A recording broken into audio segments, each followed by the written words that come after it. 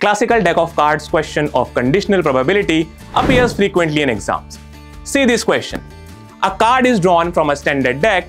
What is the probability that it is a heart given that it is a red card? तो आओ समझते हैं deck of cards के बारे में. So as you can see, these are 4 suits in the deck having 13 cards each. 2 suits, that is spade and club, are black in color, and 2 suits, that is diamond and heart, are red in color. In each set of 13 cards, there are 3 face cards, namely king, queen and jack.